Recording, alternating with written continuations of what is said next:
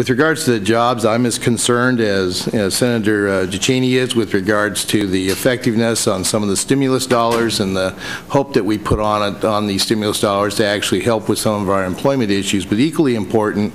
is, and we shouldn't kid ourselves, at least from our perspective, the Republican caucus perspective, is that we still have a growing problem with the jobs within the private sector. And until we get serious about